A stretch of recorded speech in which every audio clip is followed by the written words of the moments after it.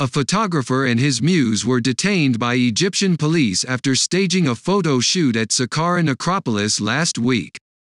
Photographer Hussam Mohammed and dancer and model Salma al-Shimi were reportedly arrested on Monday following what local media outlets called a provocative and offensive shoot, which saw Shimi posing in front of the stepped pyramid of Djoser wearing an Egyptian-inspired, though not authentic, outfit.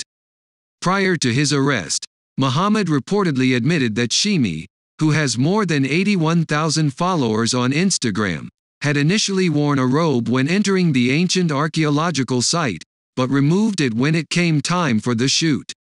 He also said that several employees watched him and Shimi during the photo shoot, and not once did they request the two stop, according to the Middle East Eye.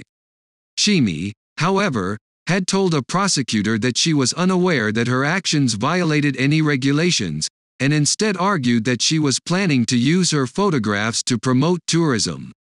Shimi had briefly removed the photos from her personal Instagram account, although they appear to have been reposted since that time. A short video from the day of the shoot is also still visible on her TikTok account. The two were released on bail on Tuesday, pending the results of an investigation, the Middle East Eye reported.